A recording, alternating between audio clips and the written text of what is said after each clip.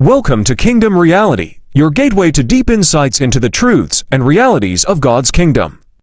Dive deep into the teachings of esteemed teachers of God's Word as they illuminate the mysteries of Scripture, offering priceless wisdom and revelations. Our channel serves as a beacon of enlightenment, guiding seekers on a transformative journey towards understanding the essence of divine truth and purpose. Join us as we explore the depths of spiritual reality and embark on a quest for genuine understanding and spiritual growth, revealing kingdom realities. Step into the refreshing flow of the rivers of living water, a powerful message by Apostle Micheal Orokpo. Discover how to tap into the life-giving power of the Holy Spirit. Experience the renewal and strength that comes from divine nourishment. Feel the unity and joy that springs from the well of God's presence. Let the rivers of living water flow through you, bringing life and transformation, guiding you to the source of divine life and power.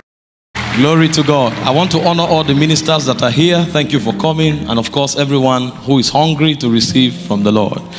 Can you lift your hands toward heaven one more time and talk to the Father from the depths of your heart? Whisper to Him from the place of intimacy.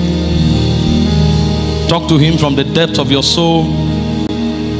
He said they go from strength to strength, every one of them in Zion that appeareth before the Lord. Times of refreshing, the Bible says, cometh from the presence of the Lord. Can you ask Him for refreshing tonight? Can you ask Him for strength? Ask Him to speak to your heart, to inspire you, to take you to higher levels of glory. We've been so blessed already by the many ministers that have come. Or can you ask the Lord for yet another dimension? Talk to the Father. Make it personal. Thank you, Holy Spirit. Thank you, precious Lord. We bless you. We give you glory. We've come again to receive. We ask that you saturate us. We ask that you fill us afresh. We ask that you shift us to higher levels of glory by your word and by your spirit. We ask that you strengthen us, bring us into higher pedestals in the spirit, where we represent your interest, your government, and advance the frontiers of your kingdom. Tonight is that night where the waters will be stirred and we will draw from the everlasting fountains of your spirit. Lord, we come hungry, we come with passion, we come with expectations. Thank you, Holy Spirit, because we know that all that we desire and much more you will do. We give you all the glory. We give you all the praise. Thank you, Father. In Jesus' precious name. You may be seated. I'm tempted to sing, but when I saw the timer. Glory to Jesus. Tonight, I want to just share with us very briefly on the two rivers that we are expected to allow flow out of our vessels. The magnitude of investment of God in the human spirit cannot be quantified. In my study of scripture, I came to realize that the zenith of God's creative enterprise is demonstrated in the human vessel. When you study the angelic ranking, you find a lot of glory. The splendor is unimaginable. But you see, the vastness of what God has installed in the human vessel surpasses everything in the angelic order. The reason you are easily wowed about the angelic realm is because the glory of the angelic is external. And so when you find some angels, they glow like diamonds. Some glow like flames of fire. Some angels are giants. When they stand on the earth, their head pierces through the cloud. It's a phenomenon civilization. However, none of that compared to what is in man, because in man is the fullness of God. The Bible said, Christ in you is the hope of glory. And I discovered the reason God decided to hide the glory of man is because if that glory is manifested, you'll be tempted to worship man. Because the fullness of God dwells in man. In fact, when God decided to manifest visibly, the only vessel he took upon himself was man. So in all of God's creation, the only habitation that could host the fullness and the totality of God was the human vessel. In fact, God asked the question. He said, where is the house that you have made for me? Heaven is my throne, the earth is my footstool. That means there's nothing in creation that can host God. But when God decided to manifest, he said it pleased the Father that the fullness of the Godhead should dwell in Christ. And Christ took upon himself the human form. And so there is something about man that has not been understood. And so in this conference, we trust the Lord to help us pipe into the rivers that are in our spirits so that they can find expression. Glory to God. It is my desire that at the end of this conference, all of us will live here as entities of wonder, that we wow our generation and manifest the excellency of God's glory in the name of Jesus. Genesis chapter 1 from verse 26. The Lord was speaking to himself. You know, there are times I was sharing with my people on Sunday, and I told them there are works that God delegates to angels, but there are certain works that God does himself. Creation is one of them. You can't delegate that assignment to any being because nobody has the blueprint. In fact, the codes are locked in the Godhead. Only God knows it. Creation is one of it. Redemption is another. These assignments, you can't delegate them. Only God can do them. Because we were dealing with a subject, people ask questions. They say God is not married. How can God have a son? Have you heard such things before? You know, essentially speaking, God is one being, but in manifestation he takes three forms, because he has an administration that only him can actualize. So God has to manifest in different forms so that God can run God's errand. In order for God to run God's errand, because if you send an angel to create, an angel will become creator. So when the way God works is, God is sitting, and when God speaks, you know, I'm talking, you are hearing sound, but when God speaks, the voice of God walks. The Bible said in Genesis 3:8, it said the voice of God came walking in the garden. So when God speaks, it's not volume. When God speaks, the voice of God is a person. So the God that sits on the throne, who originates the voice, is called Father. The one that goes out to walk is called Son. So it's not about wife and husband. It's a separation that is captured within spiritual intelligence. You don't have to marry to have a child. Even in biology, we know that amoeba can divide into two, and both is the same. Are you following this? So the mysteries are much. Now, when God wanted to extend his possibilities outside of himself, he decided to create an entity that will mirror him. And that was when man came into the scene. And so in Genesis chapter 1 verse 26, God speaking, he said, let us make man in our own image, after our likeness. And so when you want to find God outside of God, the only place you should trace him is a man. Let us make man in our own image, after our likeness. And so too much is locked into the human vessel. One of our major responsibilities as we walk through time is to tap into the frequency of our inner man and draw out the resources of God that is locked there. But you see, this assignment is not wished, it's a responsibility. And that's why the theme of the conference is let the river flow. Because greatness is not for irresponsible people. You have to let the river flow. 1 Thessalonians 5:5, he said, you are the children of light. So every one of us here is light, but not everyone shines. For you to shine, Matthew 5:16 says, let your light shine, because you were born to shine. He was a burning and a shining light. So if you don't take responsibility, you can't manifest. So the call of this conference, first of all, is to show you who you are and to show you how to release what you carry. If you don't know who you are, you can't release what you carry. And if you know who you are, then you take responsibility to release what you carry. So you have not come to this conference except as you begin to understand man from another dimension. Because some of the things we know about ourselves is what circumstance told us. But I came to tell you what your designer said. Because the one who knows you best is the one who sculpted you. He said you were fearfully and wonderfully made. In Ephesians 2:10, it said we are God's craftsmanship. We were created in Christ Jesus unto every good works. I came to tell you by the authority of scripture that everything you have gone through is a mirage. That's not who you are. The identity you command is the one God said.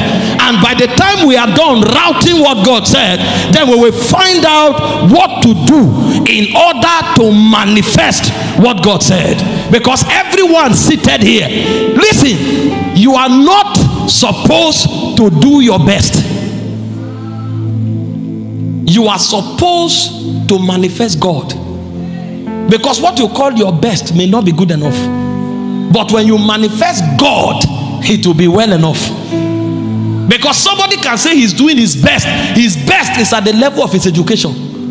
His best is at the level, like God's servant was sharing, at the level of help that he has received from men. All of that is good. But when God created us, he wanted us to manifest him. So when God comes, he's not primarily looking for your best. He's looking for himself in what you are doing. You are supposed to manifest God in everything you do, because the raw material for your making is God. It said we were created in Christ Jesus unto every good works. God breathed out of his spirit and the man became a living soul. So you are supposed to give expression. That's why Paul said, henceforth know we no man after the flesh.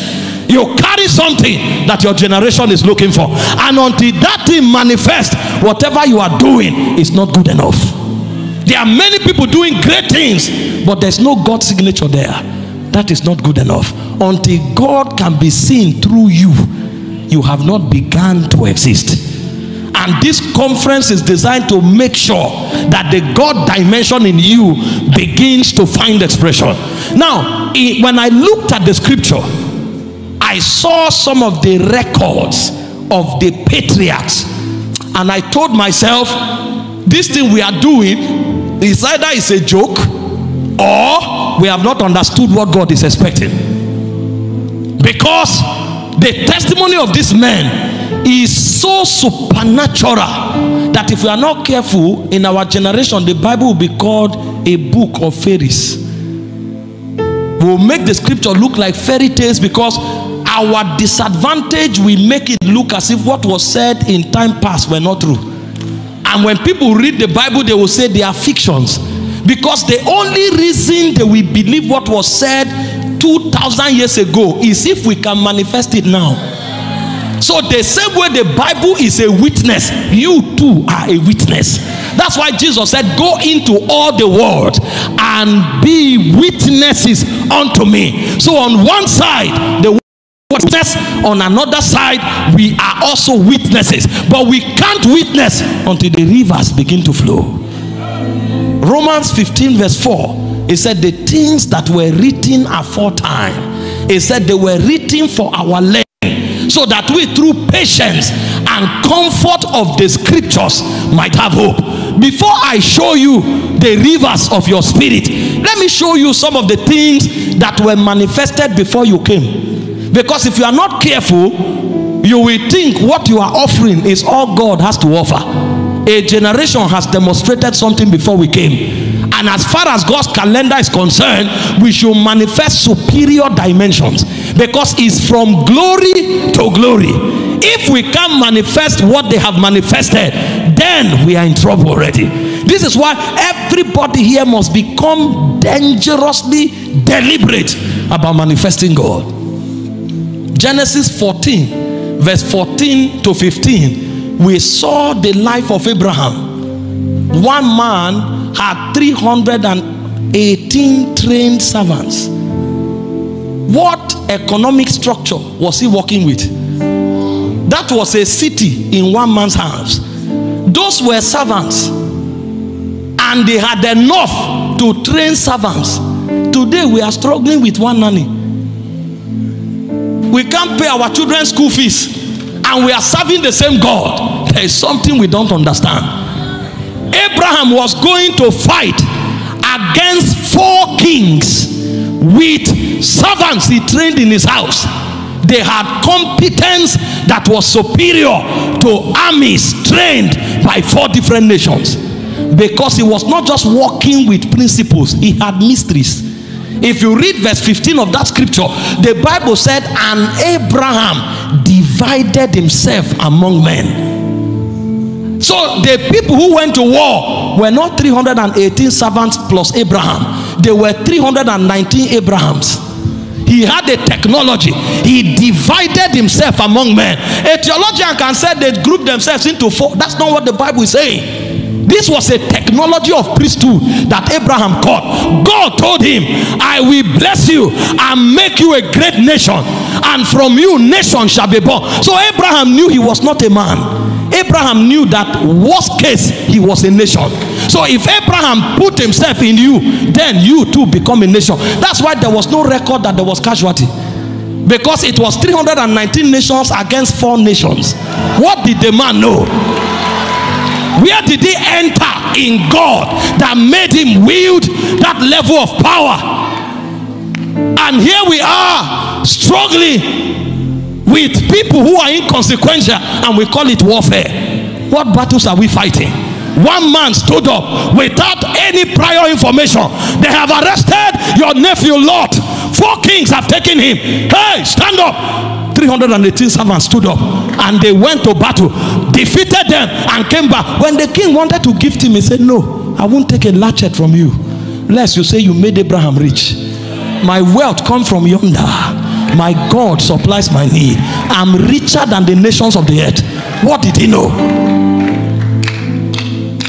These are the men who came before we showed up. So when you are telling God this battle is too much, 10 people have ganged up against me. Say 10 people. Did you read about your fathers? 1 took 4 nations who are 10 men. That's why he said, surely they shall gather, but it shall not be by me. Every tongue that rises up against you in judgment, he didn't say God shall condemn. No, he said thou shalt condemn. Thou shalt condemn. Because there is something that passes through your spiritual genealogy. One man can take 4 kings. That's the lineage we come from. We come from a lineage of champions. A man took 4 nations, and that's not all. After Abraham, Moses showed up, and Moses was trying to do it in the flesh. They said that's a wrong protocol. Go back to the mountain. There was something Abraham saw. There was a being Abraham encountered. There was a dimension Abraham stepped into. And when Jethro, who is of the descendants of Abraham from Keturah, who understood priesthood, saw that Moses had passion, he told him, this thing is beyond passion. Go and encounter Elohim. And the Bible said Moses went to the backside of the wilderness. There he saw a bush burning that was not consumed. And he said, I will turn aside to see this. And suddenly he heard, take off thy sandals. Where you are standing is holy ground. The immortals walk here. Cherubims walk here.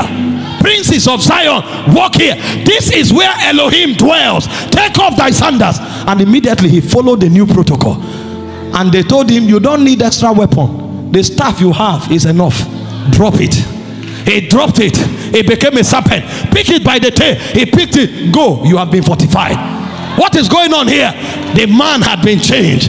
In Exodus 7 verse 1, behold, I have made thee a god unto Pharaoh. So there are men who are God over other men. I'm telling you true. That's the lineage we come from. The hidden are not our contemporaries. They are our servants. And the guy showed up and shut down the biggest civilization of his era. He comes to Pharaoh. The Lord of the Hebrews have sent me. Let my people go that they may serve me. Pharaoh thinks it's a joke. Don't worry, you look for me. The next day a plague shows up. And after the 9th plague, Moses showed up and said, you will not see me again. I come here to see you is a privilege. You will never see me again. And true to his words, he was never seen. And when Moses was leaving, can we celebrate those?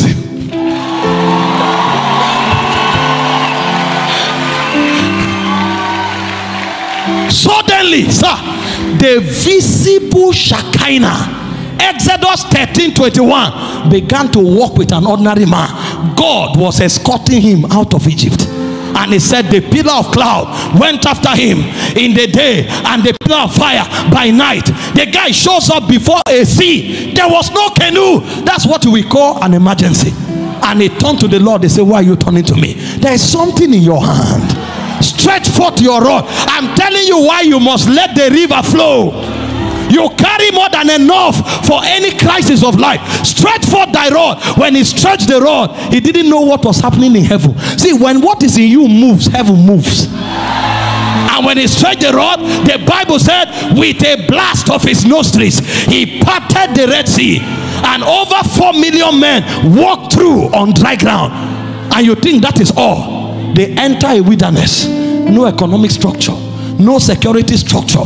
How do you sustain 4 million people? They needed water. Speak to the rock. Do rock have ears? As if that is not enough, their clothes didn't tear. Their shoes grew with them. A child of 7 months, they make a shoe. He's 30 years, he's still using the same shoe. Because shoe too has technology of compression and compliance under the glory. That's the heritage we come from. That's why when we tell you our God sustains men, we are not psyching you. There are testimonies in scripture. He said the things that were written aforetime, they were written for our learning. You can trust God, sir. It's not fairy tale. Men have proven his faithfulness. They proved his faithfulness. And that's not all. You read the Chronicles and you keep seeing them. Joshua shows up. Joshua chapter 10 from verse 12 to 14. Fighting in a battle. Joshua saw that when it is night, they will be disadvantaged. And the man stood up and said, let the sun stand upon the mountains of Ajalon. Let the moon remain upon the valley of Gibeon. And the Bible said, the man didn't even pray. He was commanding the constellations. The Bible said the sun did not make haste to go down in the day that God hearkened to the voice of a man.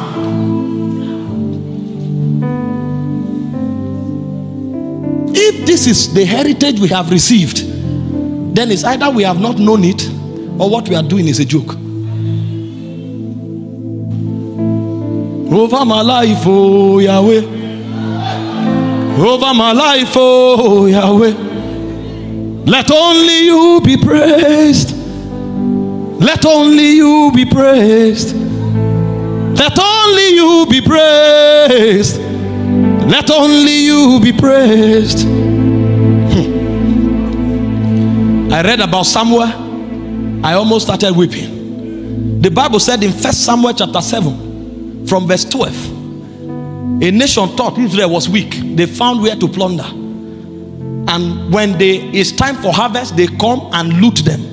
And suddenly the army was incapacitated and they ran to a prophet. A prophet has no gun. He has no arrow, but he has an altar. The Bible says Samuel erected a stone. What do these people know? He poured oil on it and he called it Ebenezer. And he said, hitherto has the Lord helped us. And the Bible said from that day, the hand of God was perpetually against the Philistines. And he said even the land that the Philistines took from the Israelites were restored to them up until Ekron. They began to enter their own corridors because somebody did something on the altar. That's the heritage we have received. What did these men encounter? What has happened? Because these things trouble my spirit. You know why? In the realm of witches, they preserve their heritage. If they tell you witches go for meeting in the night by flight, it's the same 100 years ago, it's the same now. They maintain their heritage. But when we read the stories of the Bible and we compare it with our present situation, it looks as if we are worshiping different gods. Meanwhile, Our God is the same yesterday, today, and forever. What is wrong? What is wrong? Why don't we have hunger and appetite for these things anymore? God's servant was sharing concerning Daniel recently. Daniel was in the city of corruption. Babylon is a land of corruption. But the Bible said in Daniel 1:8, he purposed in his heart that he will not be defiled by the portion of the king's meat. And there was no corruption there that affected him. Today you meet Christians, even if it's a bucket of water, we fall inside and we drown. Everybody is struggling with every kind of sin. If you talk, they say it's not easy. It's not easy. In fact, people don't believe they are righteous men today. When you are talking, they say, oh, relax. This thing is no, forget those things. It's a lie. As if holiness is now alien to our generation. Meanwhile, the testimony of our fathers is such that they walked through Babylon, they were not defiled. So much so that they had to gang up to set him up. Yet the man said he will not bow. And when they were to throw them into the fire, they said, oh king, we are not careful to answer you in this matter. Holiness is unquestionable. There's no ground for compromise. If you like, throw us into the fire. Our God is able to save us. But in case he chooses not to, we will still not bow.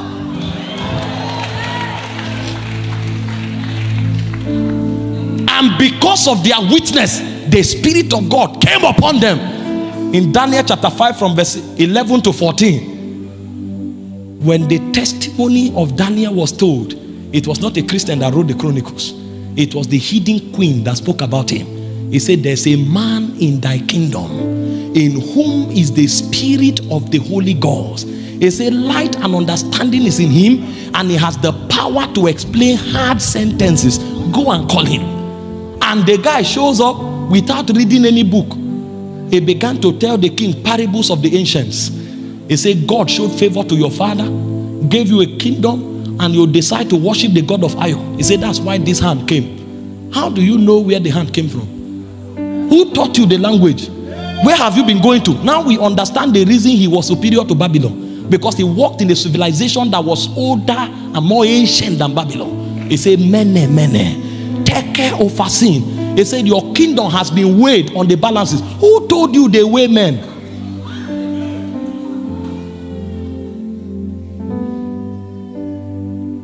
This is where we are coming from.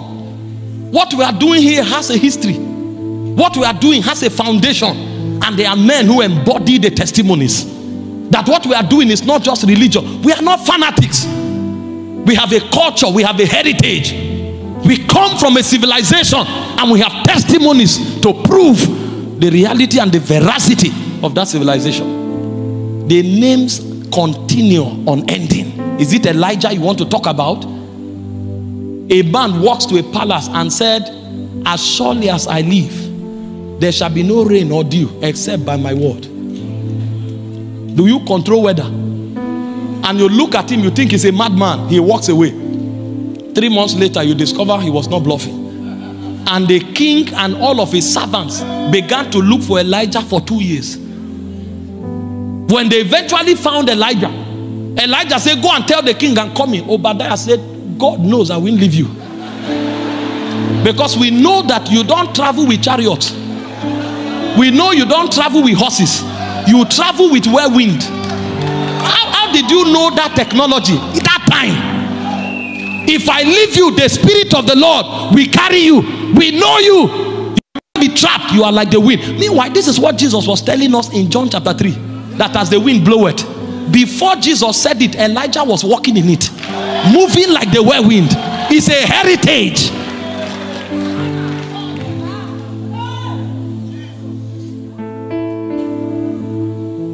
Aeons before Jesus came.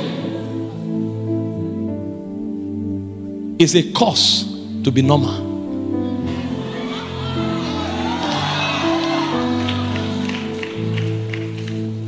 It's a curse. That's why everything overwhelms us. Everything wearies us out. We don't know what we have been called into.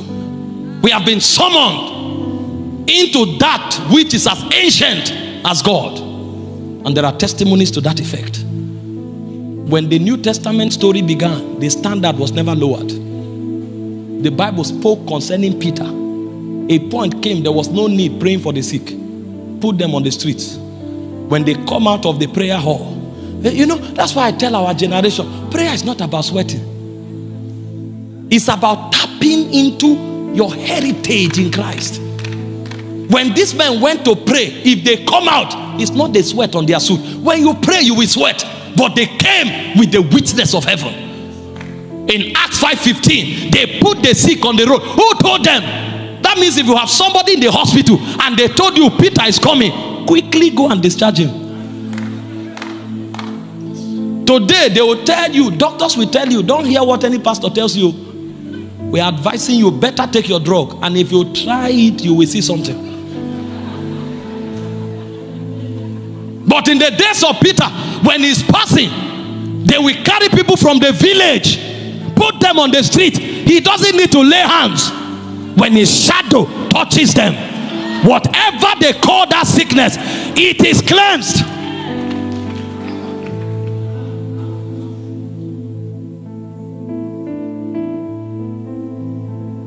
They knew something. They had something. Paul was speaking in 2 Corinthians 11 from verse 25.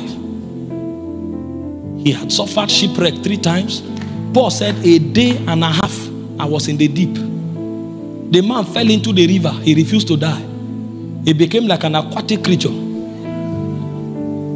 A day and a half I was in the deep. He cheated death because he carried something that could tell death, go back. But here we are every day. Somebody say we will die. We already have high blood pressure. But these were men that defied death. When he couldn't walk, they gathered him physically, stoned him to death. The Bible said the believers stood around him. He stood up. He said, let's go to the next city. What did they carry? What is in them?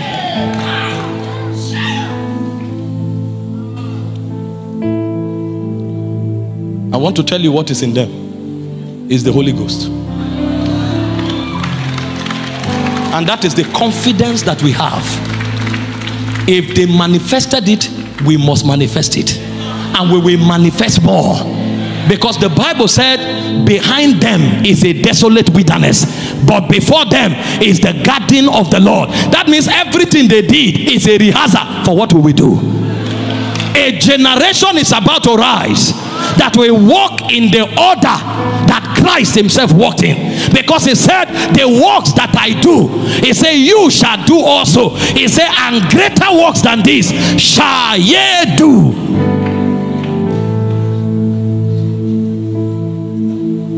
In John 7:38 and 39, he said, on the last day of the feast, which was the greatest day, Jesus stood up and cried with a loud voice.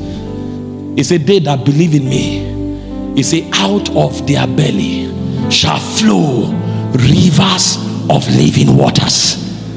Do you know the difference? In their generation, they drew with cups. Isaiah chapter 12 verse 3, he said, with joy they drew what? Waters out of the wells of salvation. So everything the Old Testament saints did were the cups of water they drank. We are not drinking cups. We are overflowing rivers from the chambers of our spirit. I prophesy over someone, the testimony of your life will make what Elijah did to be like a joke.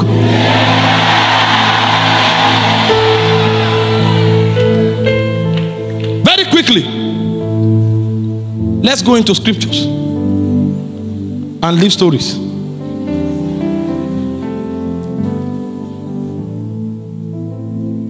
The Holy Ghost is the river that we must express. And without the Holy Ghost, nothing will flow out of you. Even Jesus, who is the Word, needed the Holy Ghost to manifest. In John chapter 1 from verse 1, he said, in the beginning was the Word. The Word was with God, and the Word was God. He said the same was with God in the beginning. All things were made by him. Without him was not anything made that was made. In him was life.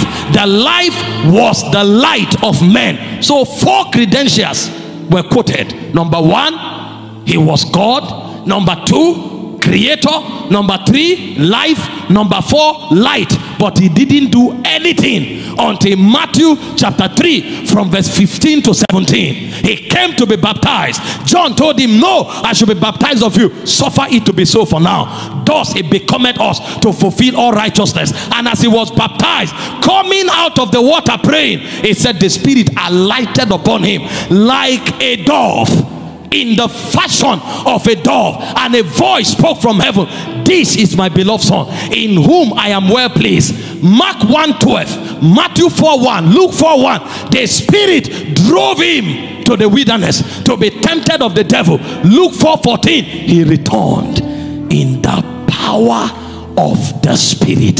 He returned. The river had been installed. The river was about to flow. Immediately he entered the synagogue. Luke 4:18, the Spirit of the Lord is upon me, for he has anointed me. And he began to show us chambers to preach the gospel to the poor. He has sent me to heal the brokenhearted, to proclaim liberty to the captives, recovery of sight to the blind, and to set at liberty them that are bruised. Acts 10:38, how God anointed Jesus of Nazareth with the Holy Ghost and power, who went about doing good, healing all that were oppressed of the devil. When the Holy Ghost comes, he becomes the river flowing from within your spirit. And for those of us who are in the order of Christ, when the Holy Ghost comes, the river he flows from our spirit are, number 1, all the realities of Christ. Everything that is of Christ, that's what the Holy Ghost brings out from us. Because when he comes, number 1, he installs Jesus in you. The Holy Ghost has 2 primary assignments in the life of the believer. Number 1 is to install Christ in you, so that Christ becomes your software. That's why I began by telling you that Christ in you is the hope of glory.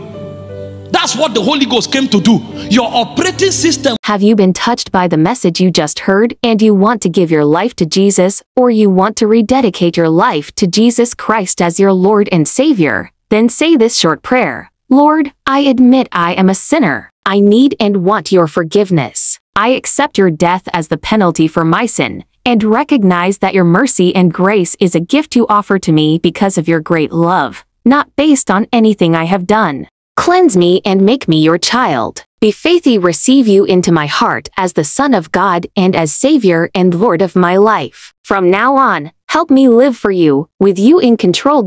In your precious name, amen.